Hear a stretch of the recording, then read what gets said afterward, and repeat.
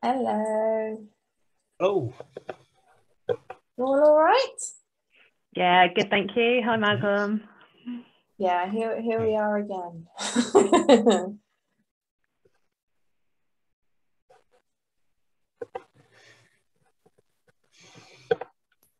We have lots of people registered today, so I'm going to give them a chance to come in. Let's hope they all come. Otherwise, they're going to miss out. hello everyone. How's it going? All right? Yes, how are you? Yeah, all right, thank you. Good.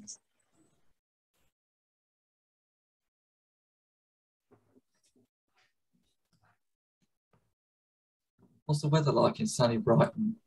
I'm not in Brighton right now, so Maddie will have to answer that one. Yeah, it's not sunny, unfortunately, no. A bit dreary today, I think, isn't it? Yeah. Yeah. Where are you, Sam? Crawley. Oh, okay. Yeah, we definitely don't have any sunshine. I was going to say it's always dreary there, isn't it? But I wasn't going to say that. I can say that because I have family there, so it's okay. I'll let you off.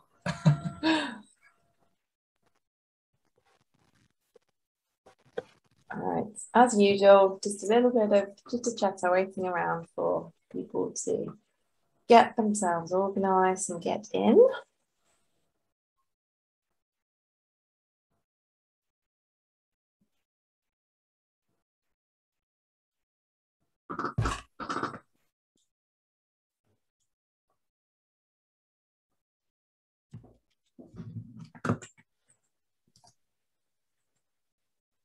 See a few familiar faces, people that have been on a few sessions. Thank you for coming back and joining us again.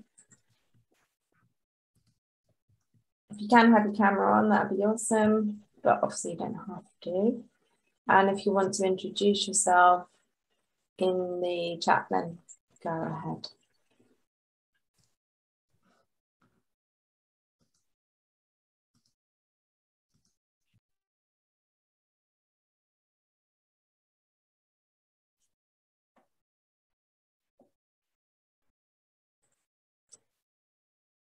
Also, just a note, if your name isn't correct, you're using, a shared Zoom, or somebody's coming up as MacBook. So if you can just click on the three little dots by your picture, you will be able to rename yourselves, and then we can see your real identity.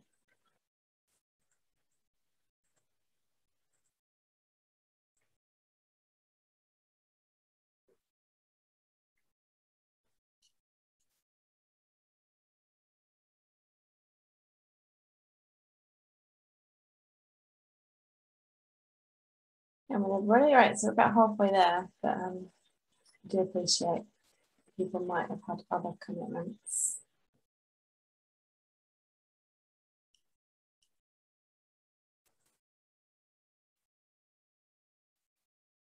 So hopefully it told you as well when you came into the session is being recorded. They're not going to be released for a while, but just let you know that you are being recorded.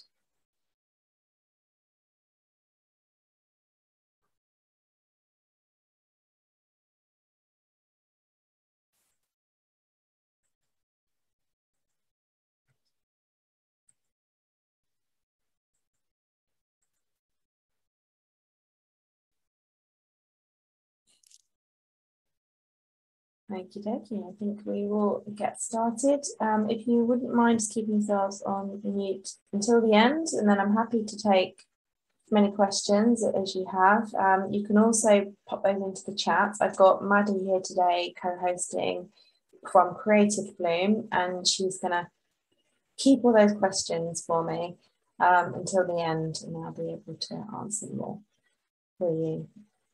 So this is just an overview of the series. If you haven't been to any of these sessions before, Recover and Rise is over 25 different webinar sessions of brilliant digital adoption help, really, lots of different topics that are coming up.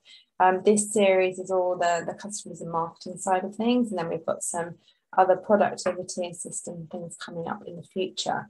So we're on number 4 of 8 in this series, and as you know, we're talking about social media and content. later in the series, I'm going to be hosting the visitor economy session, and we're going to be hearing from a lovely lady, the owner of the Artisan Bakery, a business that has adopted digital during lockdown, and then the opportunities and things that that has led to, and she'll be sharing our story with us. So if you are or you know of any visitor economy, tourism type businesses that you think would be interested in that, then please do let them know that we've got that very specific session coming up on the 28th, just for them.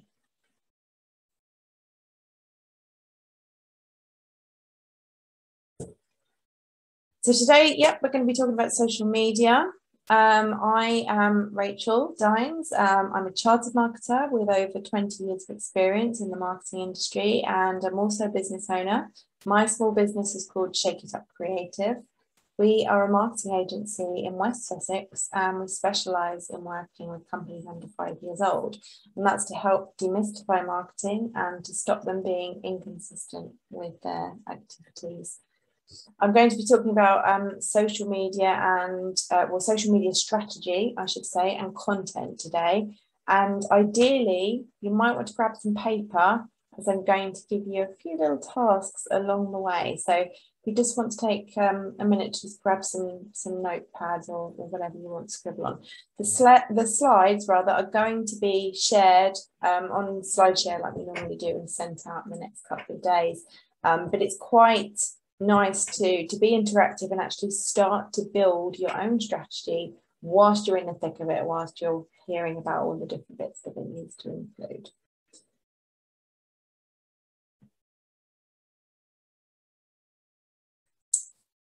So if you really doubt that your business should be on social media, I'm going to start with the numbers. 396 minutes was the average daily amount of time spent on the internet by an individual via any device in 2020.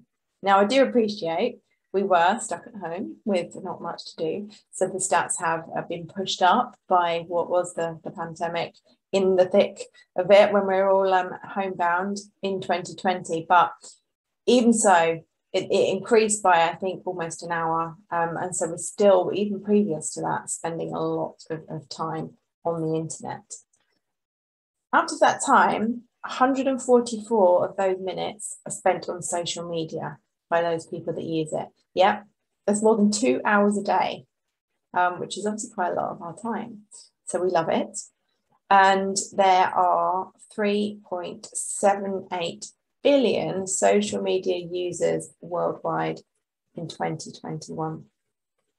So we're going to have a look, and I will talk to you about which platforms are the most popular. Now, as this stats table is worldwide, you do see the likes of the Chinese video sharing platform Douyin and also China's largest messaging platform WeChat. But the big boys that you would expect here in the UK, Facebook, WhatsApp, Instagram and TikTok, they're all on there too. But notice that number 2 spot though, YouTube. That channel was founded by 3 former PayPal employees, and it's moved from being the go-to place for amateur videos to an absolute goldmine of professional content. It was generating $14 billion, I think it was, in annual ad revenue 2 years ago. So goodness knows what it is now. And YouTube is the world's 2nd most visited website overall, not just amongst social media. Now, there's plenty of stats to support social media use by businesses too. So shoppers, they look for information on a company, they look for products, they look for special offers in the search engines, but also across social media. They're looking for recommendations, they're asking friends about things. Even if you don't use Facebook, Instagram, or any of the other platforms personally, you or someone associated with your business needs to take on this task. Need to take it on for your company and be consistent with it too. So of course, it's really important to know that this only applies if your target customers are actually on social media. Don't feel that you've just got to have it on the list if it's not something that's relevant. Now, Facebook has a whopping 4.6 billion app downloads over the last 10 years. its largest user group is 25 to 34-year-olds approximately, and 56% of its users are actually male. Now, over on Twitter, 44% of users are aged 30 to 49, so slightly higher age group, and only 32% are female. So we've got more men using Twitter. And 71% of Twitter users say that they actually use the network to get their news, and 42% of users have a degree. Now, I'm not giving you all of these stats to kind of fill your heads up. You don't have to remember them all, but it's really just to demonstrate that there is a difference in the demographic, in the usage of the people that are signed up to all of these different platforms. LinkedIn is the place that hosts 65 million decision makers profiles and makes up more than 50% of all social traffic to B2B websites and blogs. LinkedIn is the #1 channel that B2B marketers use to distribute digital content, and it also stands apart from other social media companies because it's far less dependent on advertising revenue compared to the likes of Facebook and Twitter. Now, Instagram's highest user group is aged 25 to 34, yet it does compete with TikTok for the younger users, particularly through its Reels feature. Only 25% of teens prefer Instagram over TikTok now. There's a fairly even split of female and male users on that, and it has 200 million business accounts. Companies like Gymshark, Hype, and Joe Wicks, the body coach, are all companies that were pretty much born on Instagram.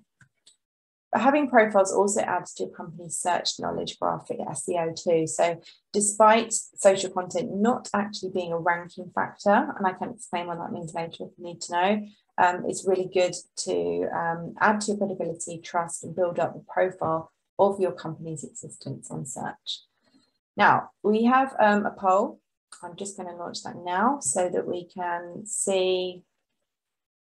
Oh, I don't seem to have the right one. Hold on just 1 second. Here we go, social media. So I'm just going to launch this poll now, and you can tell me how confident you are about using social media for marketing. And then I'll be asking you again at the end. Hopefully I'll have taught you a thing or two by then, and we will get a different set of responses. So if you can just select your answer on the poll, that'd be great. And I'll be able to share that feedback with you as well. So if you want to come in. I'm on those that are hiding. Great, okay, thank you very much. So I'm going to share those results for you, and you can see that actually there's not many people here that are already confident, and obviously that's why you're here. Lots of people saying that their knowledge could be better. So hopefully by the end, that will have completely flipped on its head and you'll all be super confident and happy. Thank you very much for that.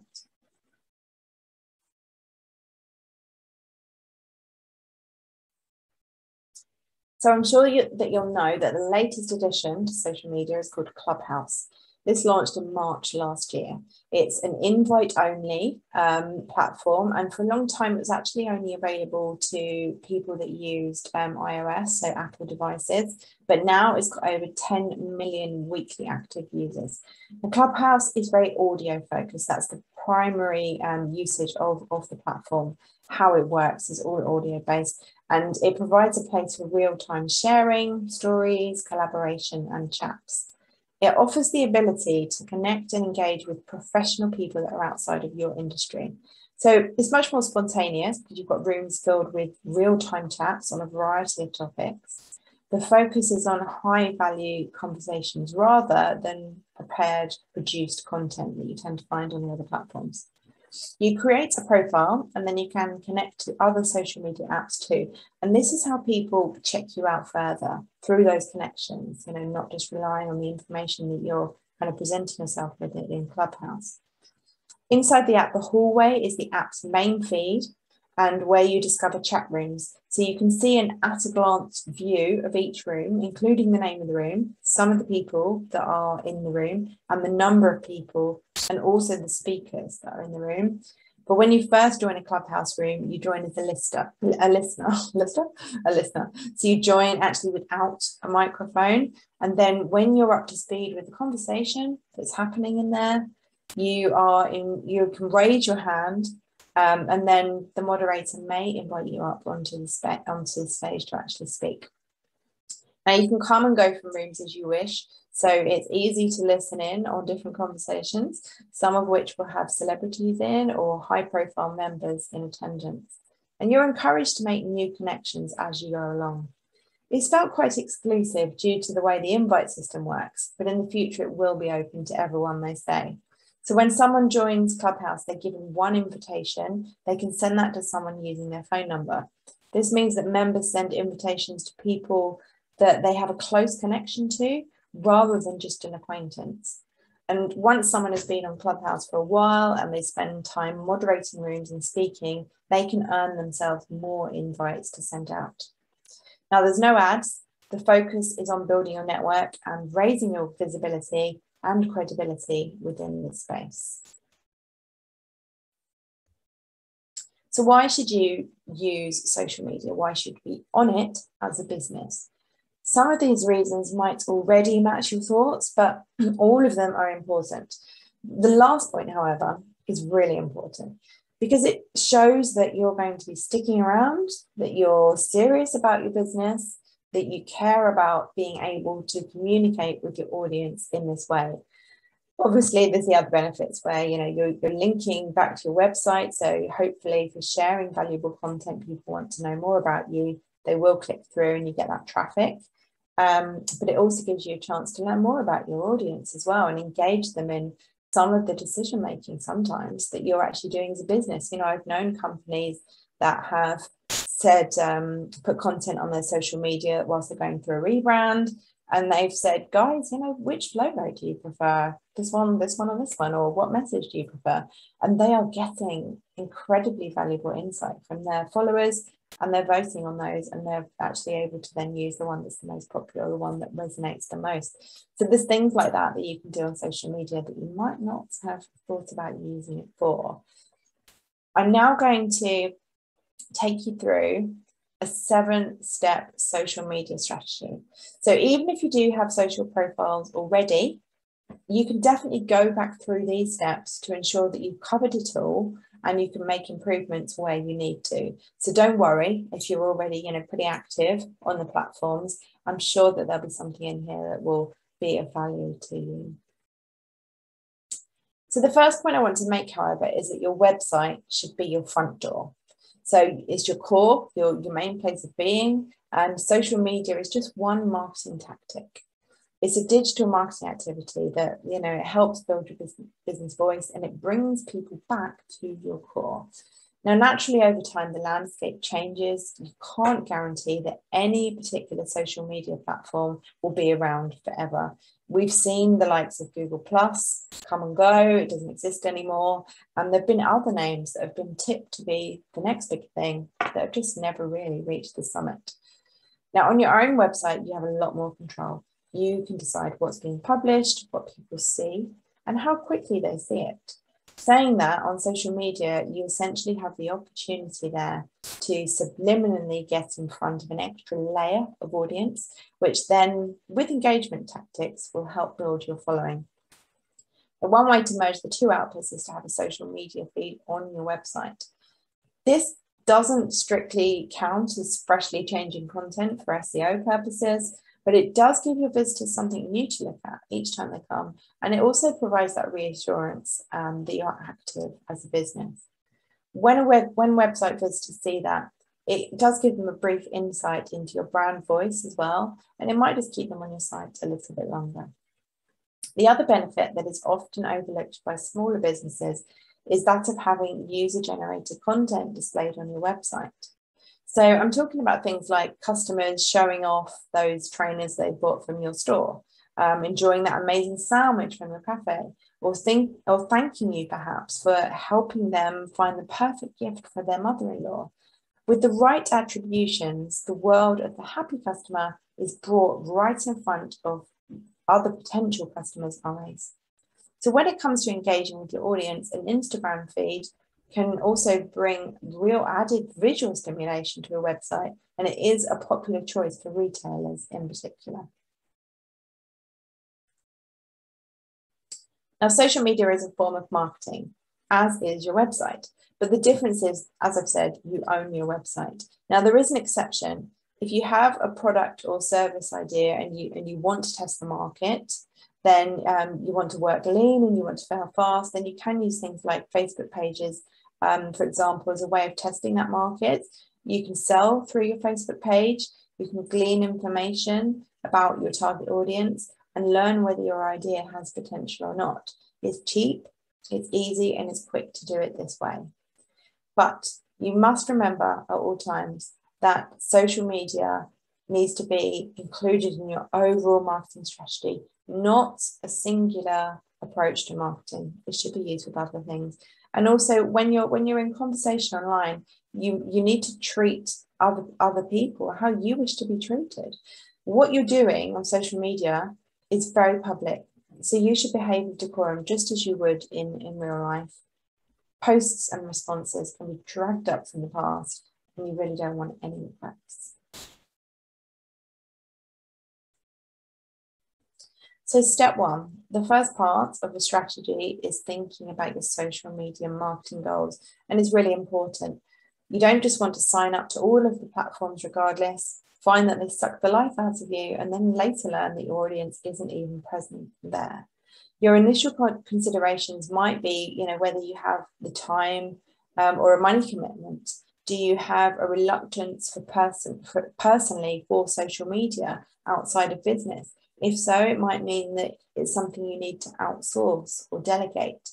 Do you have the tools or the ability to create the creative side, the imagery for these platforms? Or do you need to schedule some time and budget to get some brand photographs, that you own? You've got those creative assets. You also want to make each part of your goal SMART, which I'm sure you've heard of if you've done lots of business talks before. It stands for specific, measurable, attainable, relevant, and time-bound. And this guides your activity and ensures that it leads to real business results. So these are just examples of a SMART goal. We'll use Instagram Reels, posting twice a week, and get 500 click-throughs by the end of the quarter. Now, notice that I said click-throughs there. Things like number of followers, a number of likes, etc. Yes, they're really easy to track, but they're also known as vanity metrics because it's hard to prove their real value. So instead, you want to try and focus on things like engagement, click-throughs, and conversion rates as well.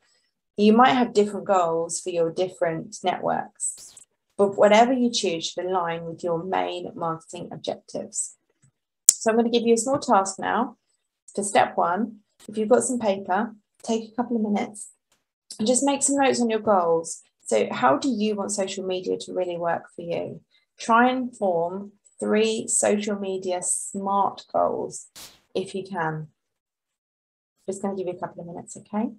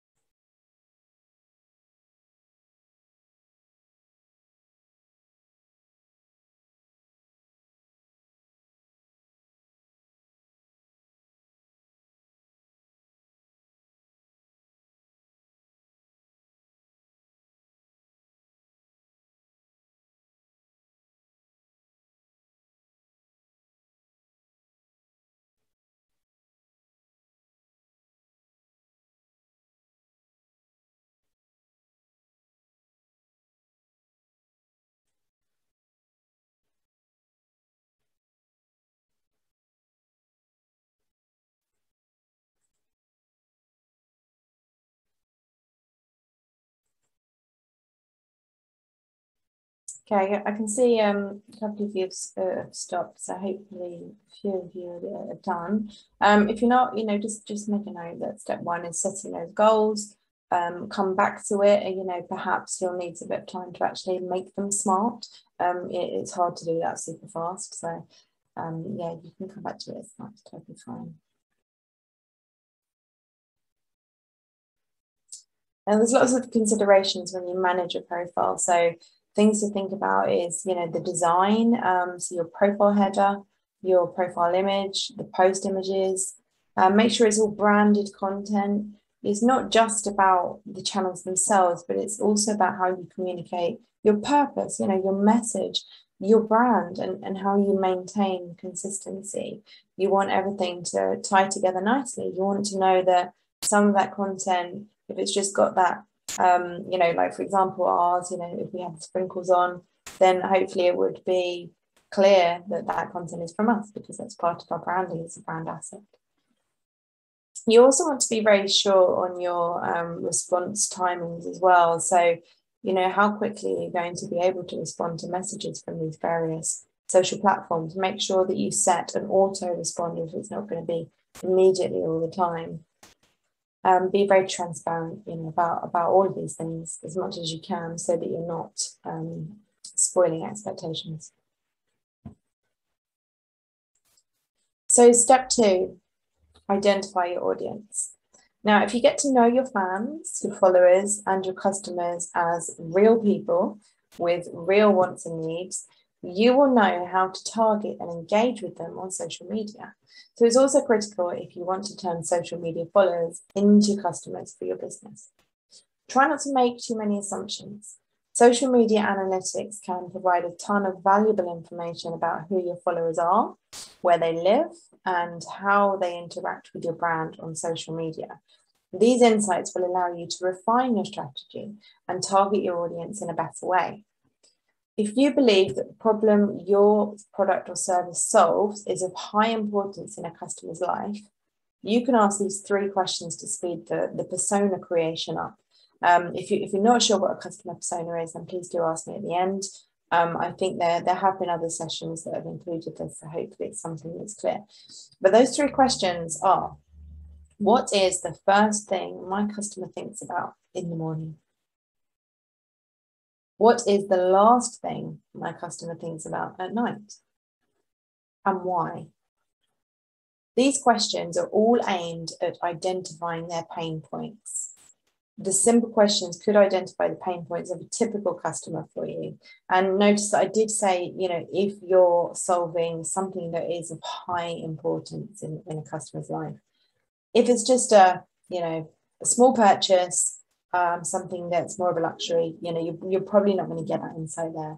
But I just think they're brilliant questions to really think about. And if you need to, ask a pool of your customers those questions and try and find out what their pain points are. So again, I've got another small task for you. I want you to make some notes about anything that you already know about your target audience. And then you can leave some space to expand on this later by looking at other data. So looking at the insights, looking at some publicly available data about that type of demographic and making, some additions to that. So write down what you already know about your target audience. There's some points to guide you on the screen. Spending power is something that's often overlooked, especially, excuse me, if you're in a B2B business environment, I would say, because you need to know who holds the purse strings and what their budgets are for certain expenses and purchases. So it's always a good question to ask, how much are you willing to spend on this? I'll just give you a couple of minutes to make those notes, okay?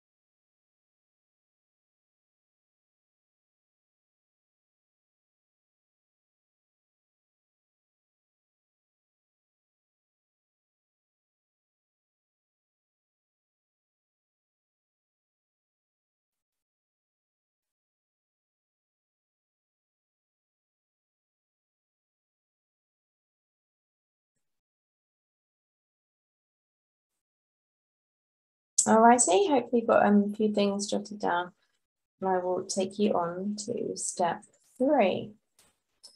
Step 3 is about knowing your competition. So a competitive analysis of your competition will help you to find out what their strengths and weaknesses are and how those strengths and weaknesses compare to your own.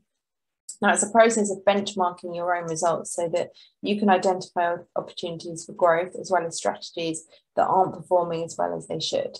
So a social media competitive analysis will help you to identify who your competitors are on social media, know which platforms they're on, know how they're using those platforms, also to understand how well their social strategy is working from what you can see publicly. You can benchmark your social results against the competition. You can identify social threats to your business. You know, what's a competitor doing on a platform that is getting huge levels of engagement that you're not? You know, are people going to start following their videos, for example, instead of yours? You can also find gaps in your social media marketing strategy. You know, perhaps all your competitors are on a platform that you're not, or they're using a feature that you're not. Learning about your competitors is not the only reason to do it either. So it will give you insights into your own business and your audience, which is likely to have an overlap with your competitors' audiences, of course, as well. Now, here are some insights that social media competitive analysis can give you. You know, you could, I mentioned the benchmarks, so performance benchmarks, so average number of followers, engagement rates and share of voice, ideas for the best times to post on social media, because your audience are quite likely to be online at a similar time if you're in a direct competitive competition. An understanding of the potential customer pain points as well, and new and perhaps even better ideas for content that might resonate with your audience, or that conversely doesn't resonate with your audience, and what you might want to avoid. You know, if you can see something really isn't going down very well, or a competitor stopped doing something, there's probably a reason behind that. An understanding of how to communicate with your audience on certain platforms. You know, do you need to be more casual or more formal, for example? And ideas for ways to differentiate your brand. Now, that just kind of harks back to my last session on the brand session. If you need more information on that, you can view the slides before that. Just let me know and I'll get a link over to you. Now, maybe one of your competitors is really dominant on Facebook, for example, but they've put little effort into Instagram. You might want to focus on the networks where your audience is underserved, rather than trying to win fans away from a dominant competitor. So your task at this step is to note down a few direct competitors to have a look at. There's always going to be companies that are doing a similar thing to you in other countries or other parts of this country even, but try and think, what is a direct competitor? You know, the similar size business, similar services, you know, in as many ways as possible in line with yours, even if they're not immediately local. Take a couple of minutes, write those competitors down so that later you can go back and have a look and do a bit of your own analysis. The graphic on the screen is purely just an example, and I just like the bit in the middle where they're actually noting whether someone's got a Facebook page or a business profile, whether they've set up a group, same on LinkedIn, whether they're on Pinterest, those kinds of things. That's, you know, always useful when you're doing that audit and that comparison. Just give you a couple of minutes.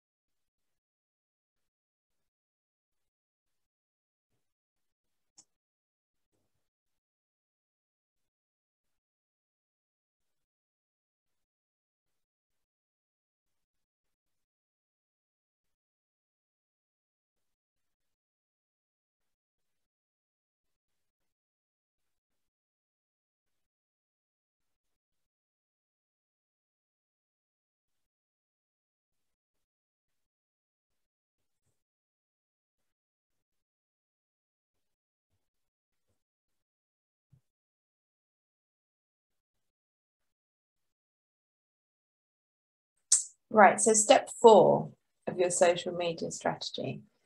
This is about things that you can do to improve your profiles, and I'm sure that there will be several things. If you're on LinkedIn, your personal profile does give you a completeness percentage score, comes up, which can help identify sections that can be built up. So that's really useful. But the other platforms don't tend to do that. So across those platforms, my general advice would be to look at these things.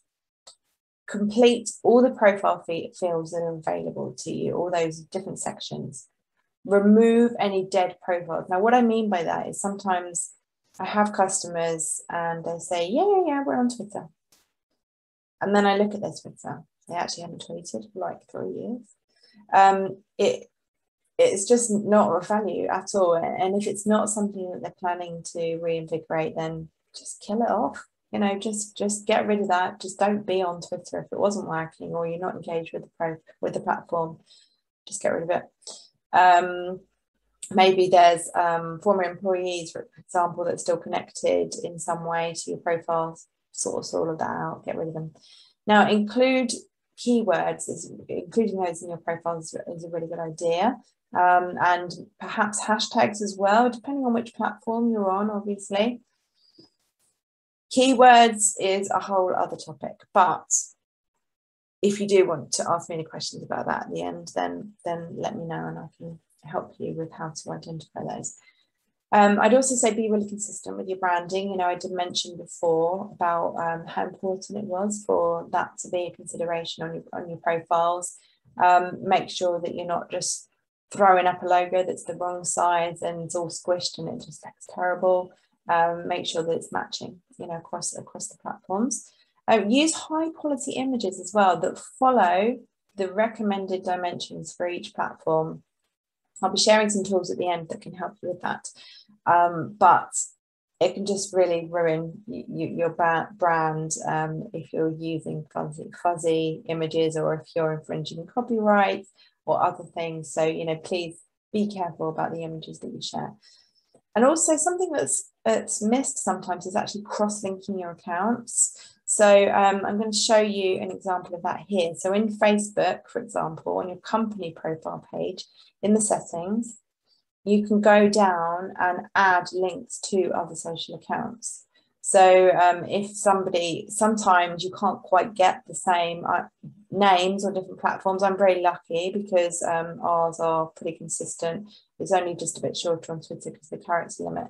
But if a business hasn't got that consistency and they've got profiles that they can't sort out with the naming and it's hard for them to be found connecting with their actual business name, things like this are a great way to help people find those, to actually connect and link to your other profiles via your other profiles, if that makes sense. So your task here is to think about whether there's a platform or a particular profile even that you need to check over. Maybe it needs an update, maybe it needs expanding. Just write this down as a note to self so that you don't miss step 4. You can go back and do that another time. Okay, I'll just give you 30 seconds or so to do that. And I will just add there that I think if you have help with your social media, you know, if you've got somebody else doing it or you're outsourcing it, for example, this overlooking, updating it can happen so easily because you don't go on there as much as you would normally. You know, you've got the content going out and someone else is doing that for you. You might see it in a scheduler tool or something instead, but you're not always going into your profile all the time. So it's always good to go back, just have a little review, check things over and see if we can make an improvement.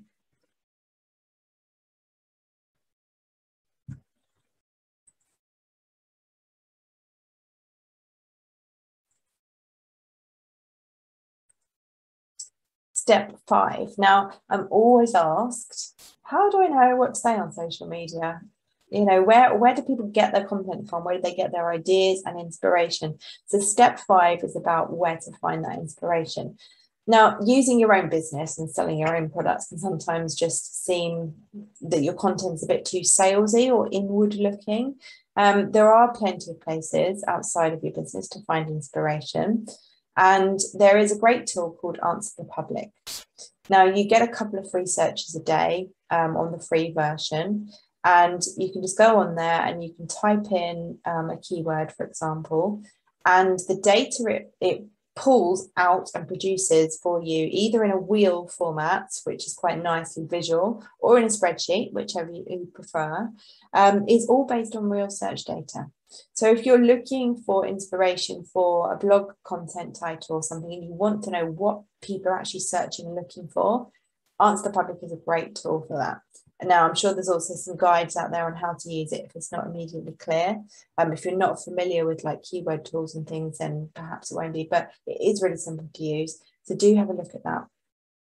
There's also, you'll have industry magazines, news, blogs, etc. that you can subscribe to or follow for their feeds and their newsletters too. So for example, for my business, we include content from places like Enterprise Nation for small businesses, Design Week, Marketing Week, Moz, which is an authority on search engine optimization, all kinds of industry magazines and names. So you might want to look to the news. You might want to seek inspiration from the content your local Chamber of Commerce are putting out. Maybe there are industry-specific trade media titles, such as things like Pet Business World or Bakery Business, for example, that will inspire you to write an article on a change in your industry or something that's very topical and newsworthy at the moment. It's really important to remember throughout this that social media was designed to be two-way, to be social. So it's very easy to essentially shout at your audience and be constantly pushing content outwards. And that leads to a lack of conversation and a lack of engagement, which ultimately leads to a lack of growth and conversions. So yeah, just a few ideas there of places that you can have a look. Some general ones like HuffPost and Medium, but also think about your specific industry and where you can seek that information too. Now, to help you further, I want to introduce the 4 pillars of content. If you've been on a webinar with me before about this kind of topic, then you'll definitely have seen this because it's a graphic that I really like and it's really helpful. So you can create or share different types of content that actually fit in across these 4 pillars. I'll give you some examples. So obviously my business is a marketing agency. Some of the examples of what we've done across these pillars before are for the entertain. We created a mini Twitter movie from photos and clips that we took going around stands at our local business show. It wasn't this year, it was a previous year, but it provided us with a tagging opportunity for those businesses that were included. It also gave us a new type of content to put out. And it also extended the life of our attendance at the event as well. In the Inspire corner, well, I'm often speaking at events, so we can post about those. Also, there's collaborations that I do, and they're always nice to share information about. There's been a few of those that I've done, both for events, but also on projects and for charity as well. In the education bit, well, that's quite easy for us. There's lots of things that we're fortunate to know that people don't know or understand about marketing. So we can share top tips. We can run and promote workshops and webinars to help people. And we've also done live broadcasts as well. Don't do so much of that now. It's not something that's really within my comfort zone. But I will talk a little bit more about the live side of things later. And then there's the last quarter there, which is the convince area. And that really serves as proof after you've built some trust up. So things like we share case studies, we share project results, testimonials and reviews, that kind of thing, when you're trying to convince that potential customer that you are going to be awesome to work with. So of course, the actual content really does depend on your target market, also your style and the image that you want to project. The other rule of thumb is the 80-20 principle.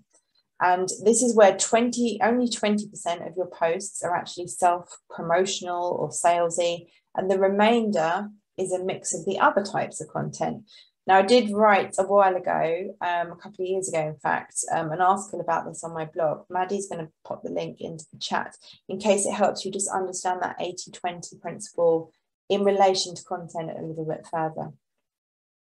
So your activity at this stage is to take a couple of minutes to jot down some ideas for content that fits into these 4 pillars for your business. So perhaps you might even want to make a note of trying something new on one of your profiles that you haven't done before. You could jot down some places that you could subscribe to or follow to get that inspiration from. And you can also make a note to check out what national days apply to your business and how you can piggyback these. Example off the top of my head is today is World Ballet Day, so there's a hashtag around that. If your business was related to, you know, dance fair, all those sorts of things, you would absolutely be posting content today that aligned with that national day, that world day. So just take a few minutes to look at that graphic, try and find some ideas for content that fits into those 4 corners, and I'll be back with you soon.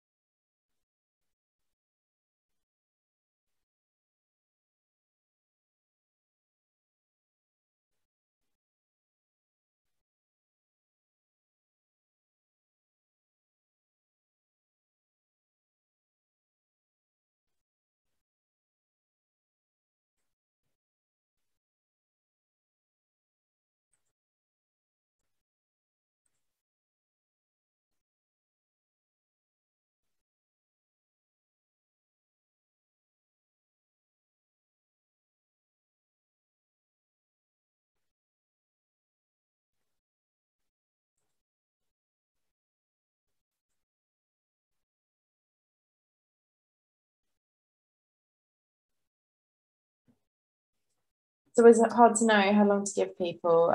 Just give me a thumbs up if you're ready to move on. Yeah, okay, cool. We will do that. Thank you very much. So this is an example content plan.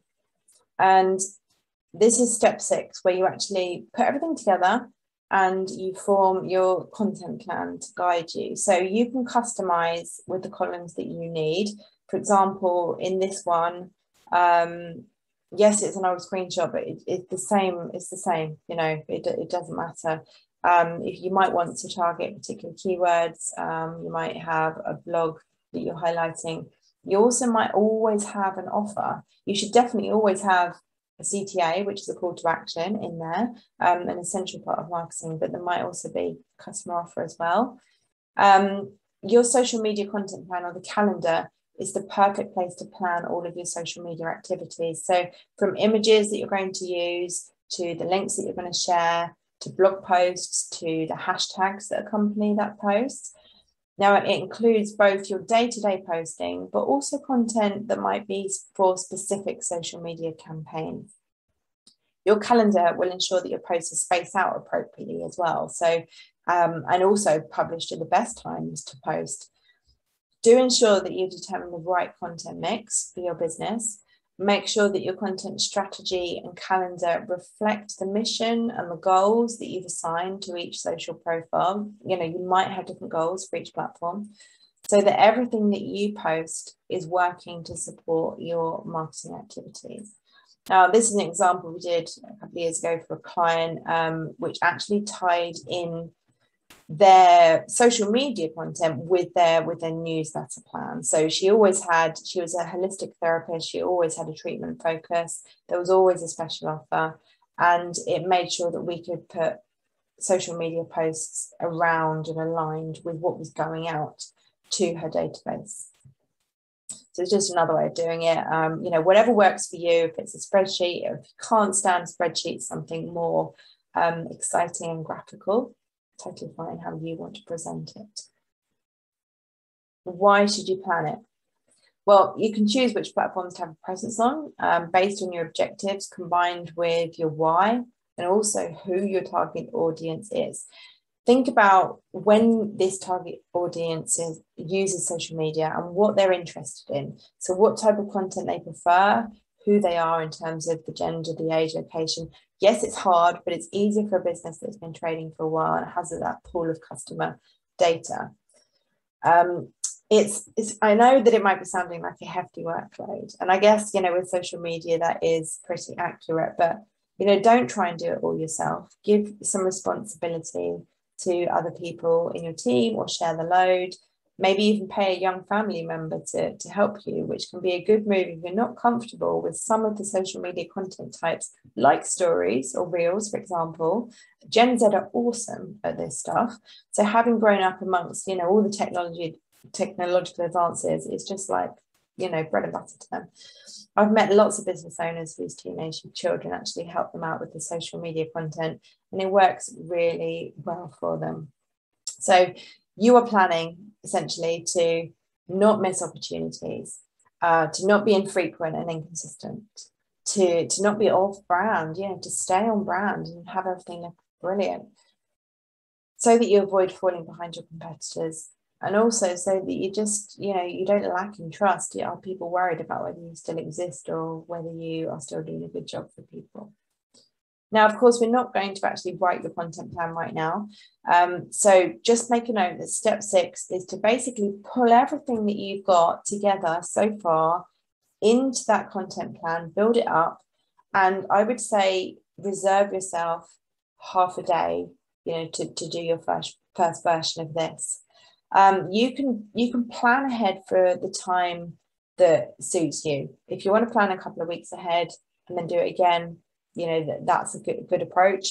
If you need to do it longer and you've not got, you know, like 50 posts a week to plan, then you can do it for a month or something. But honestly, whatever works for you is totally fine. Happy to, you know, share some more advice on that later on. I will now introduce some tools to you. So step 7 is about finding tools that will maybe help you with a little time saving. Automation really is becoming increasingly essential. So everyone is so busy, especially a small business owner. You don't want to be dipping in and out of social media all the time. You just kind of need to block it out, do it, let it send itself out. Now, are any of these tools familiar? Maybe some.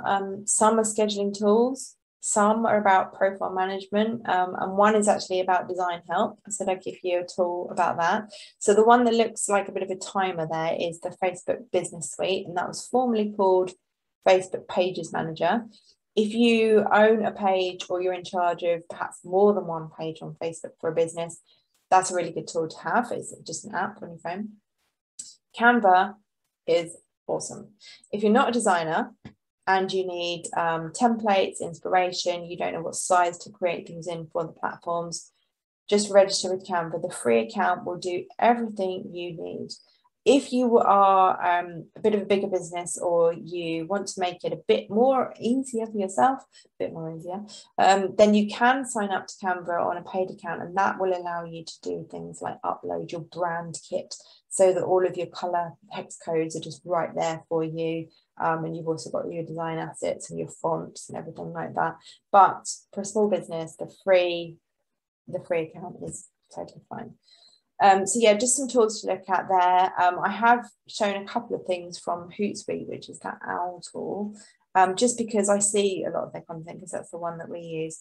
This is a screenshot from inside it. And I would say that scheduling is an absolute must. You know, I can recommend Hootsuite, also one called Buffer. There's free versions of most of them. The free version of Hootsuite has decreased recently, which is a big shame.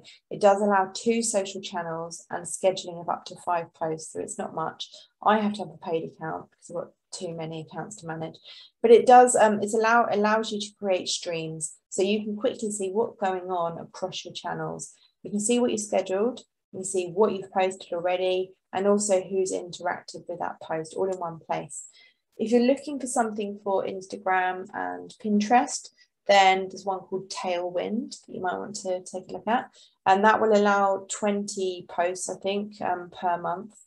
So just take your task at this stage. I think it's your last task, don't worry, is to note down some of the tools that you think might help you that you're not already using. So it might be some scheduling software. It might be the design tool to help you create your content. It might even just be your calendar, you know, to get that schedule started. There's other things called TweetDeck, which will help you manage your Twitter activity. If you don't know, obviously, what tool, just write down a tool to help me with X. I'll just give you a minute to do that, okay?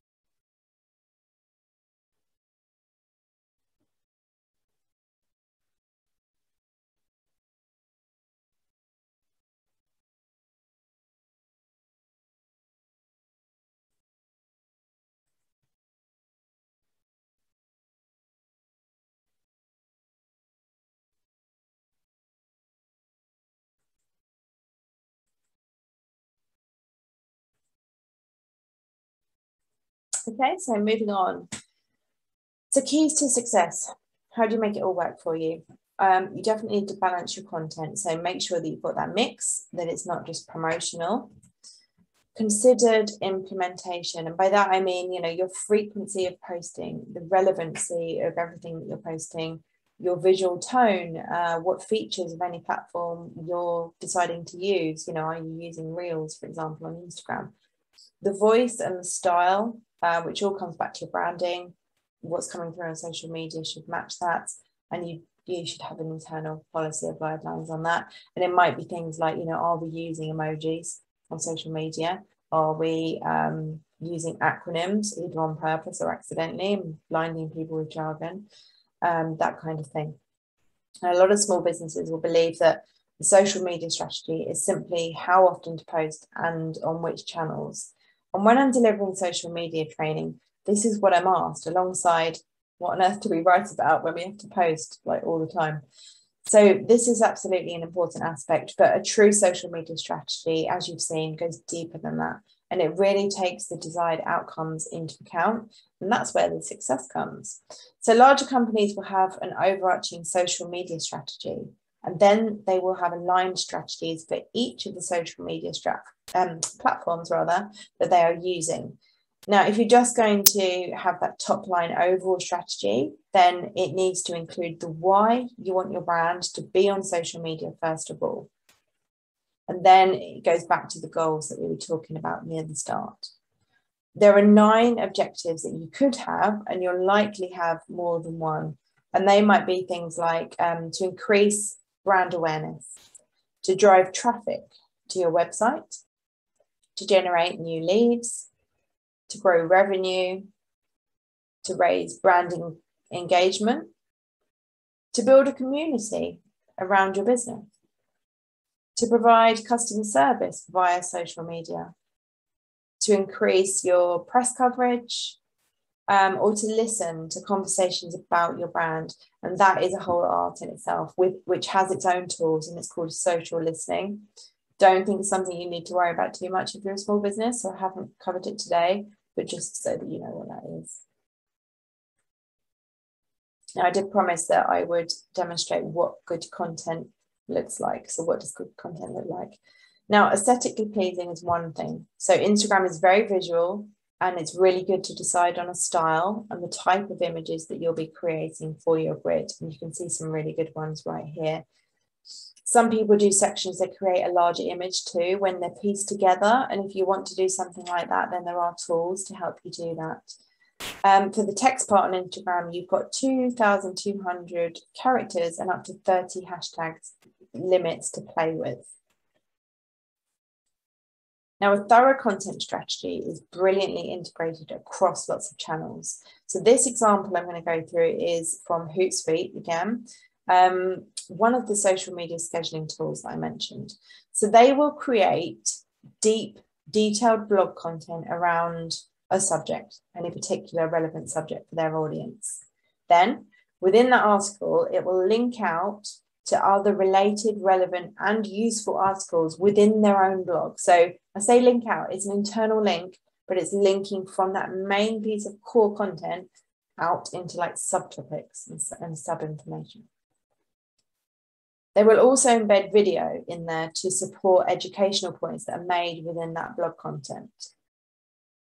Then if we take a look at, for example, their YouTube channel, it's broken down into content sections, including things like client stories, social media, educational videos, training content, and so on. And well-made video is a key part of their content strategy. And it just simply continues on like that throughout their social channels. So like this post, for example, this tweet from Twitter, where they're talking about Twitter, but it's linking back to one of their articles. Now, I do understand that this is a big business example and that you're all smaller businesses, but understanding the needs of your customers and then mapping out content across channels to answer their questions or introduce your solution, your products, is an ideal approach to deliver on your strategy. So I hope that you can see that really just the theory around that can totally apply to what you're doing, especially if you've got something like a blog, which is at the heart of your content. I also said I'd talk about live stuff. So a live video post or live stream is one of the features that's on offer on the big platforms, and it is something that you should try and use. So it might sound a bit scary. It can definitely feel a bit vulnerable. It essentially turns a broadcast into a conversation, and it doesn't have to be a full-length feature film. You can definitely keep it brief.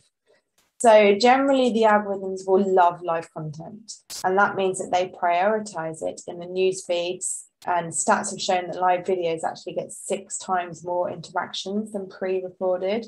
So going back to the conversation point, viewers can comment on them. They can like and react during a live. So you're actually getting real feedback and responses in real time. Live content also has this way of just demanding attention. So notifications will pop up and followers feel compelled to click in case they miss something. Sometimes lives are scheduled too, of course, and we're going to be, doing more lives, hopefully, when I get a bit braver. So sometimes when I've got a lot coming up, I'll hop onto Facebook and do a live about those things just to highlight them a bit more. But you don't need any special equipment. You can just use your smartphone and you can be live within a couple of clicks. So if you're suddenly feeling brave, you can just get on and do it straight away. You can even go live on Facebook and Instagram at the same time because they're both owned by Facebook. So do consider what's in your background view. Always important. I think we've all learned that from all of our Zoom conversations over the last year and a half or so. Make sure there's no background noise as well. People need to be able to hear you, and just have a plan, you know, even if it's a few notes on the side, which is what I tend to do, so that I don't forget all of the things that I want to say in that video. There is a good guide on how to go live on each of the platforms from different devices, unsurprisingly, on the Hootsuite blog. So there's going to be a link just popped in the chat for you, again, just about that, okay? So the advertising side of social media might be part of your strategy. It does require some significant budget. Some of you might have already dabbled in it already. If you would like to try out social media ads, it's really important to first think about why you're advertising and what you'd like to achieve. So by setting some goals again, you'll have something to measure your success, I should say, against.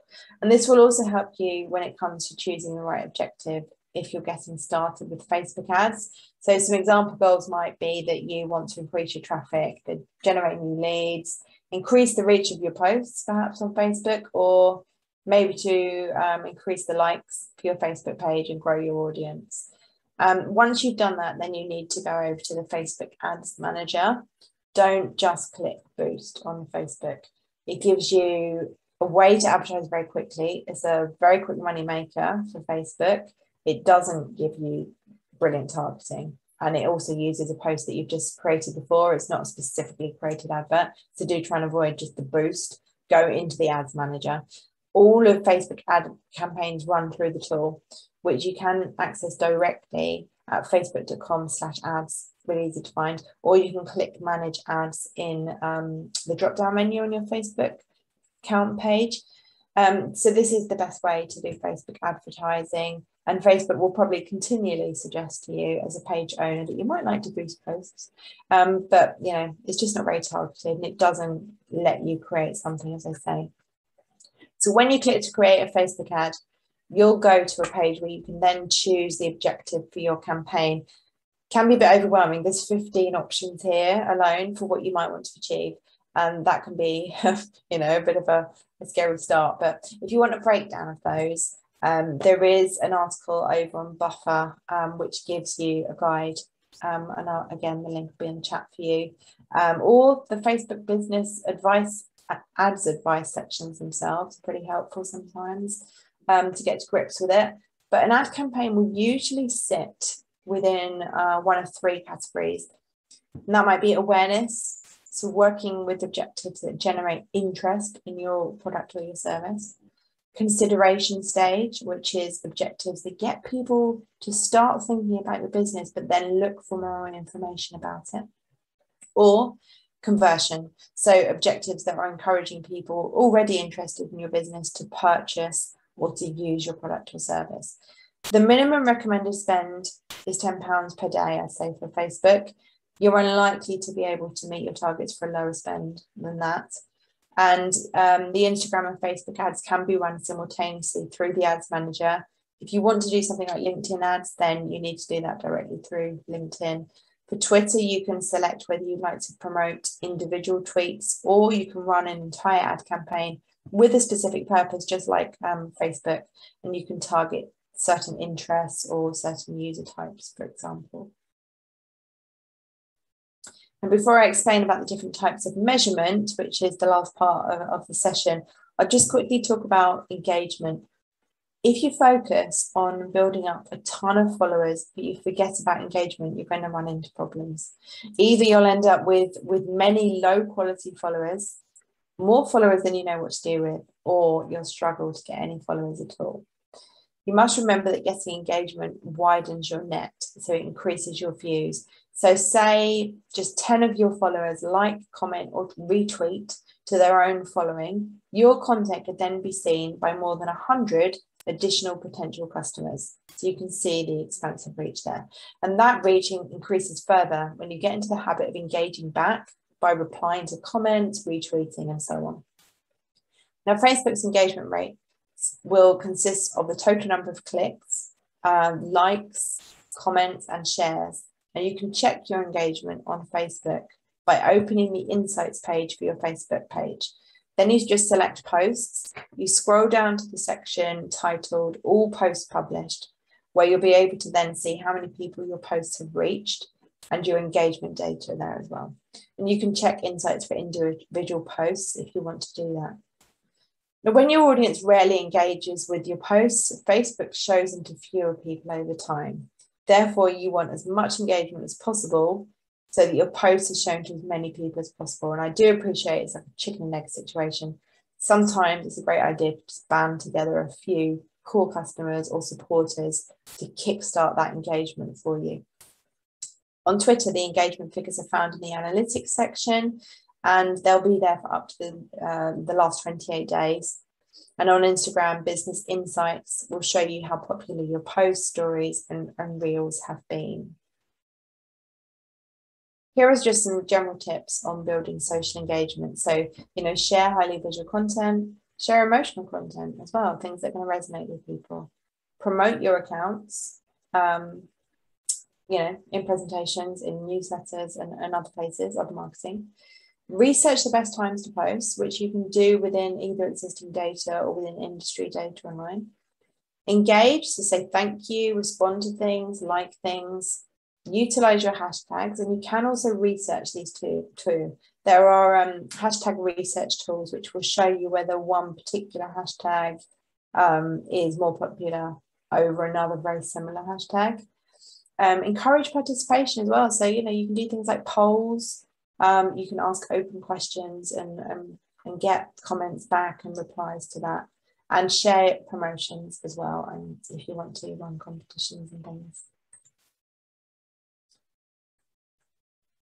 So measurement, the most common metrics to analyze the success of a social presence are split into both post level engagement and page level engagement. So post level engagement will include things like likes, shares, and comments. The most basic metrics for social media engagement will track user interactions with each post. They'll tell you whether the post was interesting enough to grab the audience's attention. Clicks are then the next level up. So the number of clicks for each post show a user's interest towards that post. Likes and shares will happen on the social platform, then a click will send users to your company's page or out to your website, which will bring further marketing opportunities. Page level engagement covers the growth of followers and mentions. Measuring the consistency in the number of new followers can help you examine whether the social strategy is successful.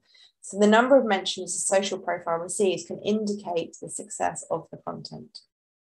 And then there's analysis of how active a community is. So it's not just about seeing an increase in the number of followers, but also about tracking how active they are and how they react to each post. Each of the platforms provide their own analytics facilities for business profiles, allowing you to check in on performance over time, as we've talked about. You will often see the last month as standard, but you can expand that time frame if you want to. And on Twitter, you can see what your top tweets were, your top follower, how many profile visits you received, amongst other things. Over on LinkedIn, you'll find post analytics, update metrics and mentions, and also other expected engagement figures on there too. So with company page analytics, you can even compare your page to similar company pages, which will again help you inform your strategy. To monitor the journey of followers from social media to your website and measure ROI, return on investment, Google Analytics is recommended. So if you have a website, you should have this free tool connected to it, and you just need to have a free Google account and then verify ownership of your website. Once your account has collected a pool of data, then you'll be able to look at whether social media is actually driving people to your site, and then where they're going on there once they're on the site. So that's the end of the main presentation. I'm going to talk to you a little bit more about digital champions in just a second. Thank you so much for your time and your attention today and your contributions. Feel free to connect with me or my company via any of these methods, or you can sign up to receive our latest blog articles via our newsletter on our website. I'm just going to run that poll that we did at the beginning. And let's see if your knowledge has improved, hopefully. Hopefully it has. So, bear with me, relaunch. Here we go. There we go.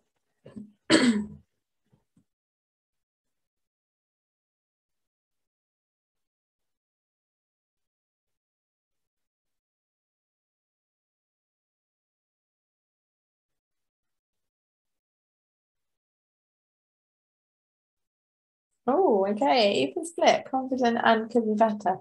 So maybe there's a few questions here, and that's totally fine. I can answer those at the end. Thank you very, very much for sharing your results with us.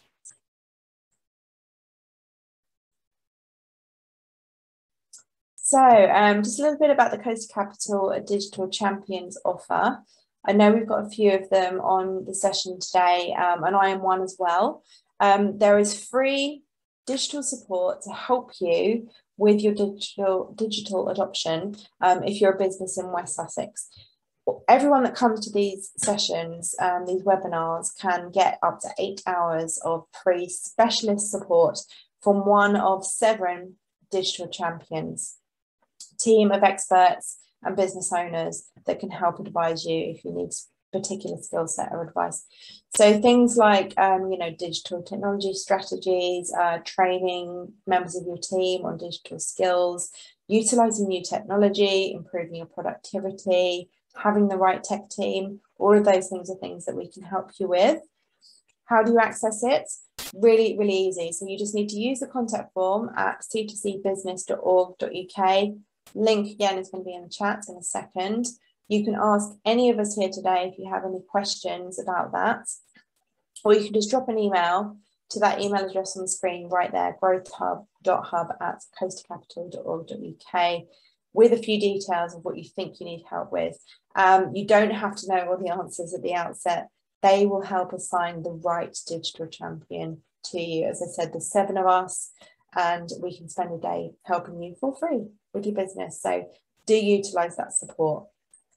The other things that are on offer is partly matched funding from the Business Hot House, where it's a 60-40, so you pay 40%, they pay 60.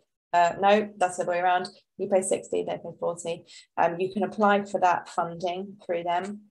There's also low case, which will help businesses adapt to improving their climate change and eco, goals, all those sorts of things.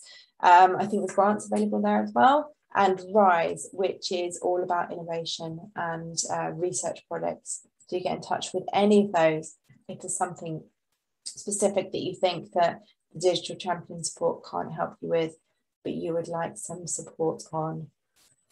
Next up in the series, we have got data security and GDPR, which is later this week.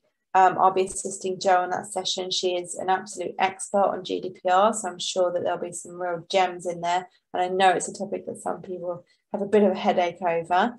And then the one after that is all about how to measure your marketing return on investment with Stu and Ollie, the team at Creative Bloom. So do book on to some of the other sessions, and I hope to see you, and I hope that was really helpful. I'm going to stop sharing my screen, and I'm available to answer any questions that you might have. Thank you very much.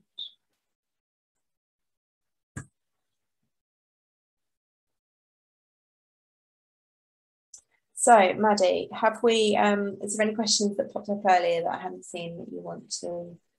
Yeah. Yes, there was a couple. Someone was asking about good video editing platforms, sort of like Canva, but with a more video specific focus. Okay, yeah, there are. The names don't spring to mind, only because I don't use them, but I can definitely send you some. So if you want to just, do you know who asked that question? Because I can come back to you with I can, it's a little while back, I've got to scroll back. Okay, that's fine. Or just drop me a tweet or something, and I can let you know. I think it was Vicky. Okay, no worries. God, my chat's all small, sorry.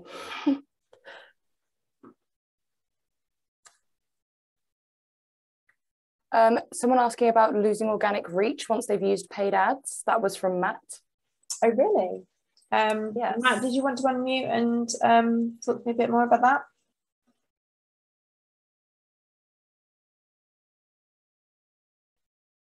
Matt, are you there? Potentially not. Maybe we've lost him. Yeah, I just need to know what the question. Oh, he's in the chat. Okay. If you want to type a specific question about Matt into the chat, I can try and answer it, Matt. Okay. And there's another question there as well.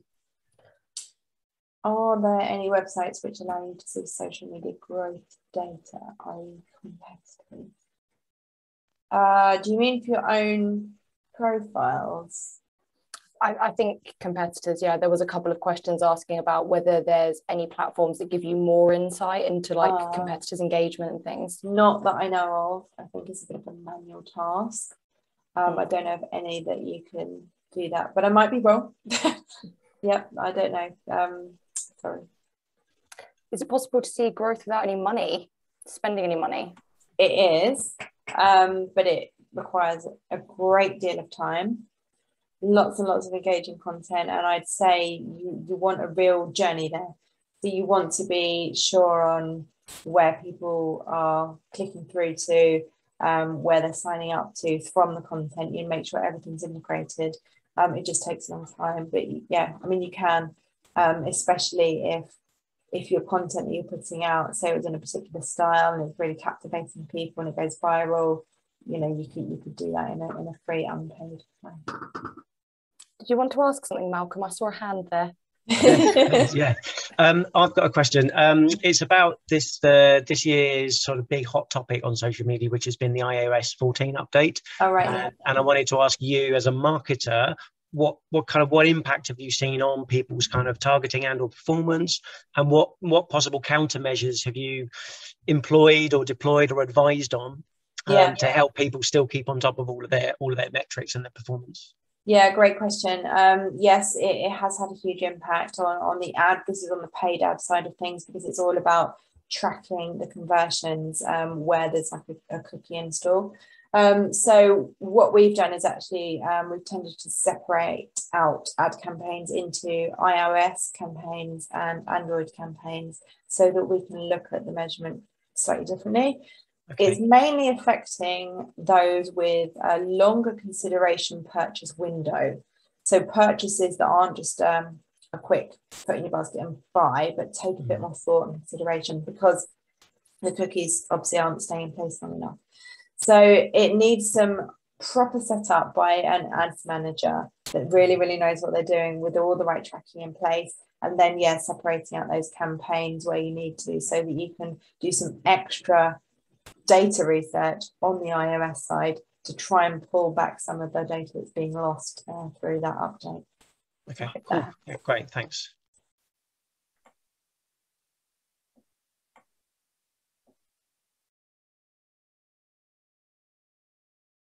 So Vicky, your question, is it just on Facebook? It was actually, it's not just on Facebook, because it's about the iOS platform cookies. So it affects Facebook and other channels, but it's only where you're spending budget and there's tracking needed. So it's mainly Facebook and Instagram. But yeah.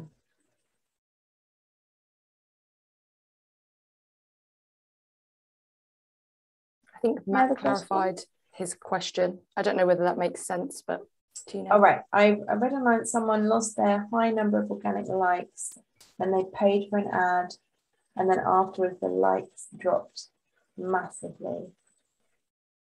Let me just go back to that question.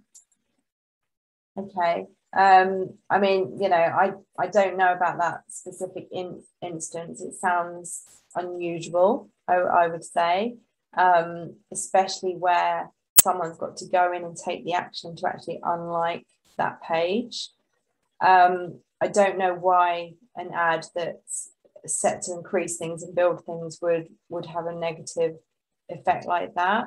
I'd really have to have some more detail on it. But it's unusual. I wouldn't panic or worry about something like that happening.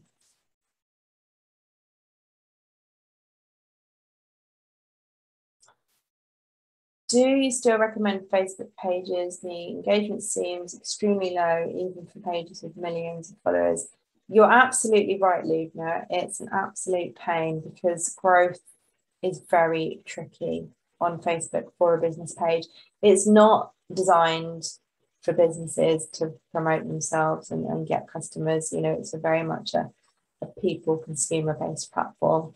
They want your money, but they're not very good at helping you grow your following. So again, I would say, yes, you need a presence.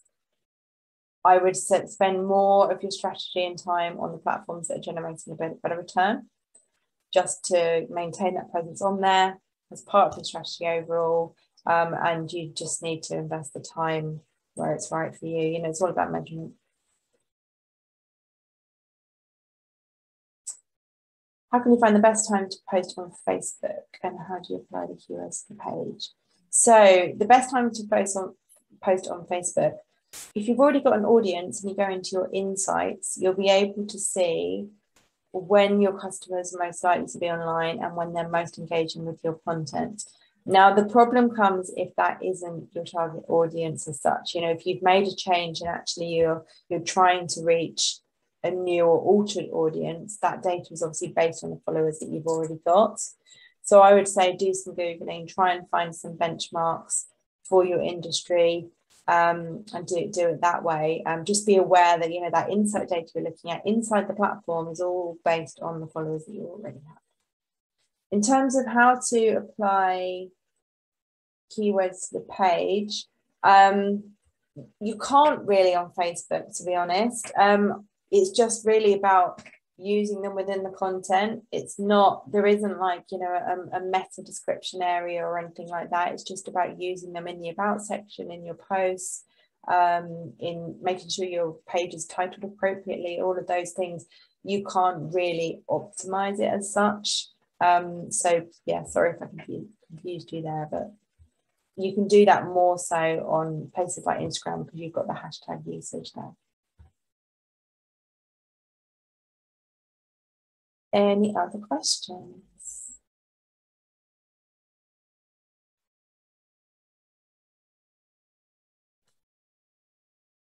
No, somebody wants to unmute and ask something?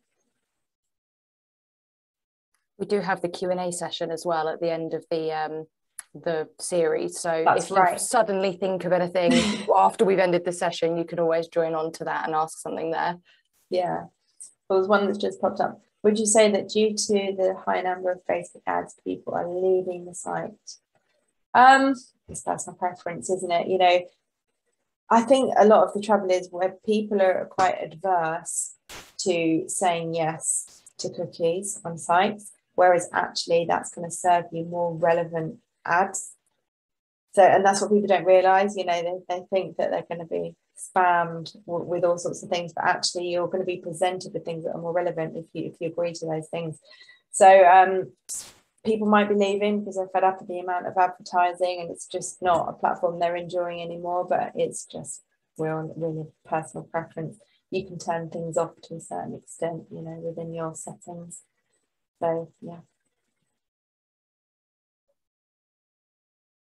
Cool. Okay, well, thank you so much. We are nearly out of time anyway, so I will let you all go, get some late lunch. Thank you for joining us. Please sign up to some of the other sessions. Please utilise the free support that is on offer to you and connect with any of the digital champions that are on the programme.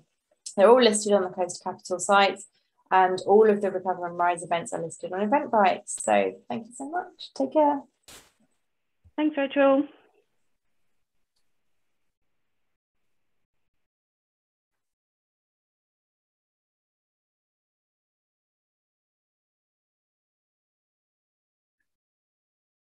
Hey. Yay, I actually filled the time today. Oh, very pleased. I with think that was good. Yeah, very pleased. I think loads of questions that time. People seemed really engaged. Yeah, weird questions though. Yeah, some of them were a bit. Some of them was I'm actually connected with Vicky, so don't worry. I can check out some video tools and send her some of those. Thank you for your help today. No worries. Always. Lovely to see you again. Hopefully again soon. Yeah. All right. And Have a good you're on lunch. my next one, are you? Because I'm No, I think looking you've got. to go. So Yeah. yeah. All right. Well, Maybe have see a good you on the afternoon. last one. Yeah. See you later. All right. Bye. Bye.